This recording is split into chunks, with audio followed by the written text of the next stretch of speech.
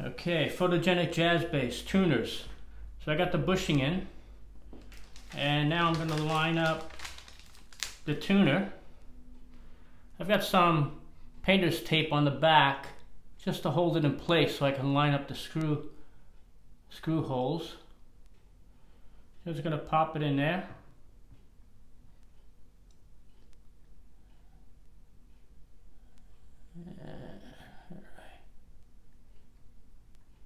And I'm lining it up with the tuner right here because they're different sizes, so I can't line it up at the bottom. So I need to line it up with the tuner right next to it. And that looks pretty good right there. Let me take a look at the top. Yeah, that looks pretty good right there. That's nice and straight. Okay.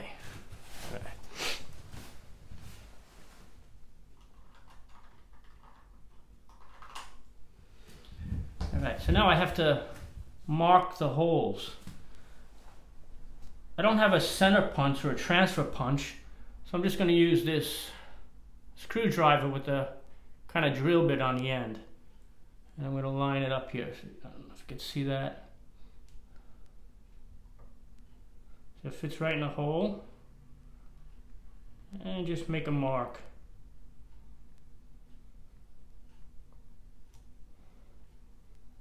Okay, next one.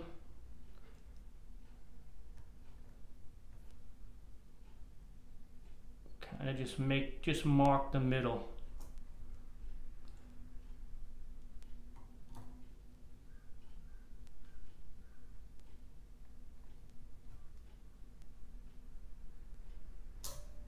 And one more.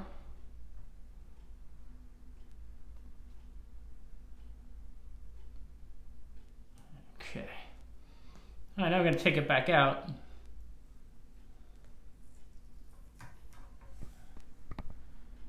Okay, so I don't know if you can see, but we got a 1, 2, 3, 4 marks right there.